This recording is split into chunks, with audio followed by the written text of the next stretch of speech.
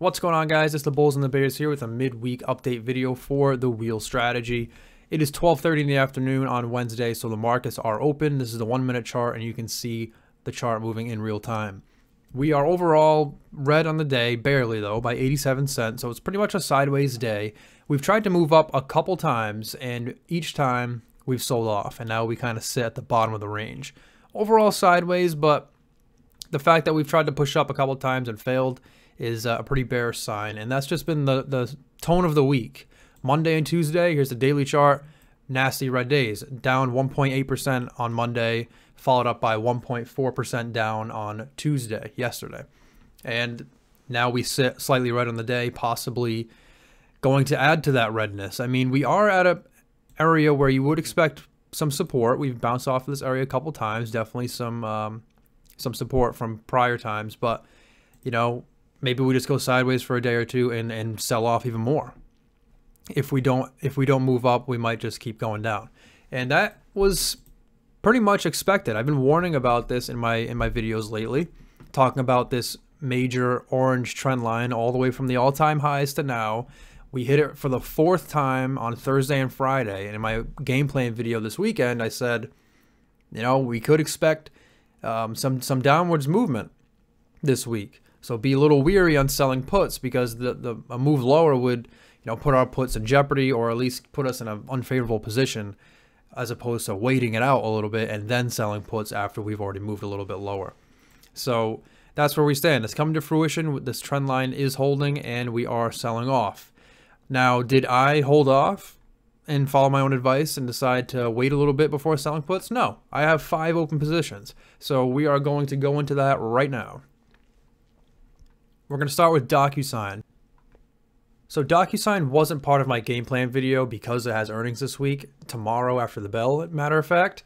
But because I like the name and because the premiums are elevated due to the high IV from earnings, I looked to see how far out I could go, and I was actually able to find a pretty favorable strike in my opinion.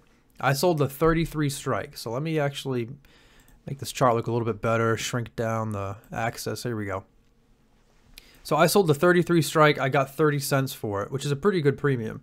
And that's about, I mean, what is that? Over 20% away? Let's see. I know there is a particular price range. So from where it is now to get to my strike would have to drop over 20%. Now, is that possible? A tech company with earnings? Very much so. It can definitely drop that much, 20% after earnings. But I'm not afraid of that, because I think $33 is a very good level. I mean, I was happy getting DOCUSign at 50 and in the 40s. So if I could get it at 33, I'm very okay with that, because I'm bullish long-term on DOCUSign. I do think it's going to stick around and have a favorable time in the future. It's going to be a really cheap price. I mean, a $33 stock is very cheap, considering my max range is $60. I know I can go as high as a $60 stock, and I'm taking this at 33. So I could go as high as maybe 200 shares of this and sell another put if I wanted to.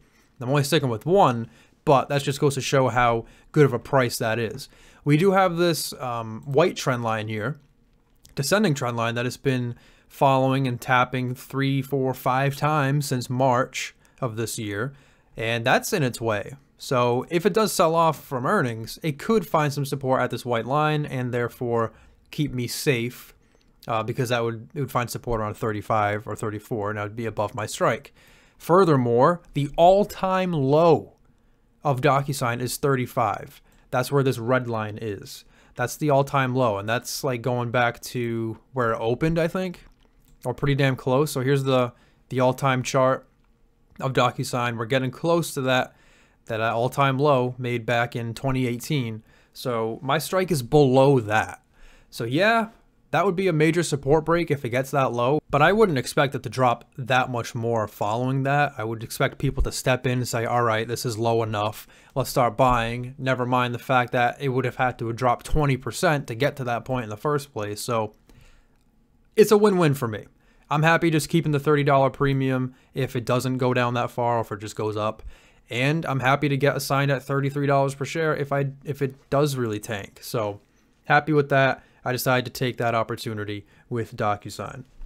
Moving down the list, we have Kohl's. This is one that I mentioned as part of my game plan. I opened this one on Monday as well. So not looking good. Not looking good. This is the current week for Kohl's right here. So yeah, it was at $31 and now we're at $28. So it dropped $3 per share, or about 10%. It's down, all right, 11% this week. In 3 days, it's down 11%. So, all right, holy crap. Wasn't expecting that kind of move, considering it was staying pretty sideways for 3 straight weeks, and then all of a sudden it drops 11% as soon as I sell a put. Okay, whatever. It's at a decent level. You can see all the support here for the past few months. I like the name. I like discount retailers in this current environment, so I'm happy with this level. I actually sold 2 puts on this one because I can afford it. Again, I can go up to $6,000 per position. That would be a quarter of my account, and I have what's that, 5,600 in this one, so even less than 6,000 with 2 contracts. Now there's all the names that I'm playing this week. I could pretty much do multiple contracts because it's such a cheap price. I only did 1 contract on all of the others because we could be getting some more downside movement, like I just showed with SPY. Instead of sitting on my hands completely and not playing anything and just waiting for a better level, I decided to still play names but not go all in. Just do 1 contract at a time, and then if things get ugly, I could always sell the second contract and get my 200 shares at an even lower price and just better my average, as opposed to jumping in with 2 puts right off the bat. But with Kohl's is the only one that I actually did do a full 2 contracts with at the 28 strike. So right now, it is underwater. If I go to the 15-minute chart, actually the 5-minute chart, you can see we are below 28 today. Up and down right now. Right now we are below it, but we were above it earlier today. We'll see what happens. We still have all day today, tomorrow, and Friday, so anything can happen. I will consider rolling positions, but I usually don't consider doing it until at least Thursday. So not going to make any new moves today, but this is what Kohl's is looking like. It did have an ex-dividend date this week. It was a 50-cent dividend, so you do expect it to drop at least 50 cents, but you know, that's not 11%. I wasn't expecting 11%. I was expecting a 50-cent drop, not a $3 drop. But yeah, that's the nature of Kohl's. Hopefully we find a bounce after this dramatic drop over the past couple days.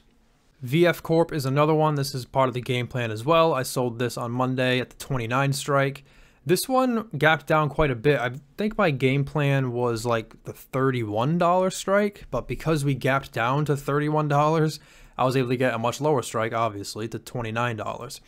It gapped down a lot because I think it gave an unfavorable outlook for the next quarter or next year, and the CEO stepped down, or the co-CEO stepped down, so it gapped down like 7% and then sold off that day. I was hesitant to actually play it because of that fundamental news, but I decided to go with it anyway because the 29 strike was a much better level than what I was looking at before, and I was hoping that the gap down of 7% followed by a little bit of a sell-off would be somewhat of an overreaction, and then it would kind of curl back up.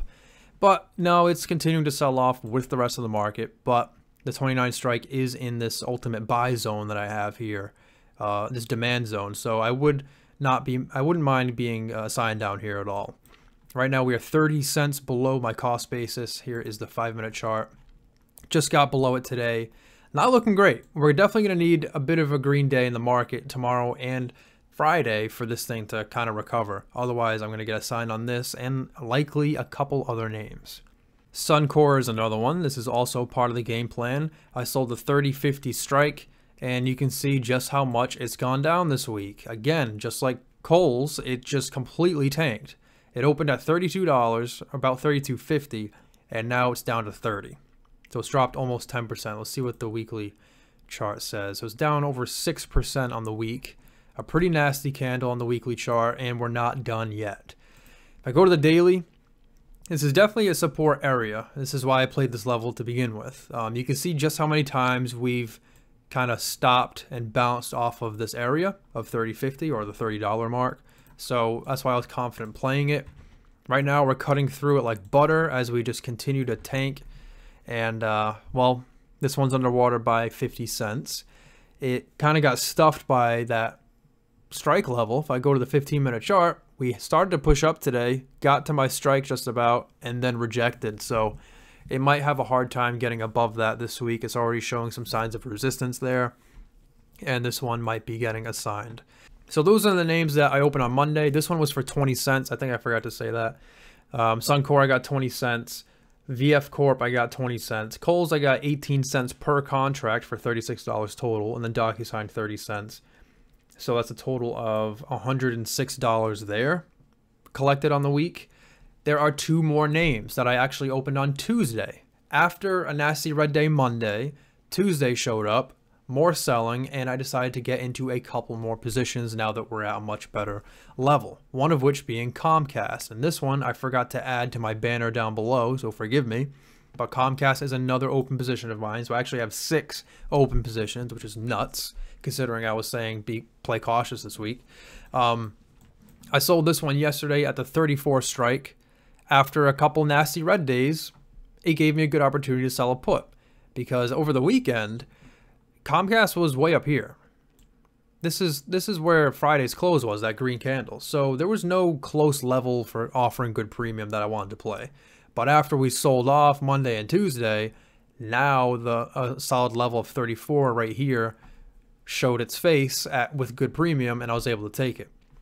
So I took that. I got 21 cents per contract there. I only sold the 1 contract, and it looks like we're actually finding some type of bottom here. Go to that 5-minute chart. We got as low as 34.20, popped up, sold off again, higher low, popping back up. You can see that nice lower wick on the daily chart. So that's actually looking pretty good.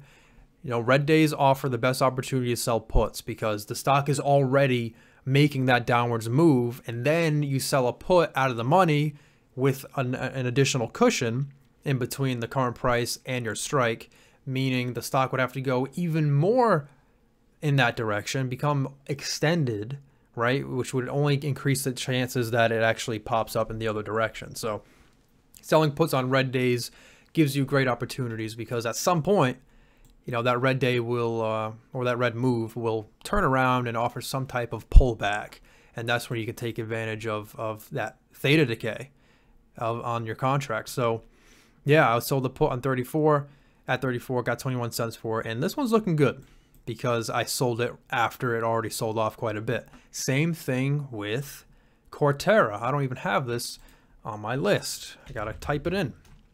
Corterra Energy. This is another energy name, just like Suncor, so maybe ill-advised to have an additional energy type of name, but I sold this one yesterday, just like Comcast, after a pretty nasty couple of days right here. 2 straight red days from 27.50 down to 25.50. That's when I sold a cash secured put on Corterra at the 25 strike. I sold it for 15 cents, so not a whole lot, but it was definitely the 30% annualized return that I'm looking for. And I just sold the 1 contract. It's a cheap price. I can afford it, and I'm liking the level. I mean, look at this level. This is a great support level that's been lasting for months, all the way from July. Even back here to March of 2022, you can see it had a little bit of support there before it moved up. So this is a fantastic level. It wasn't there on the weekend because Corterra was much higher.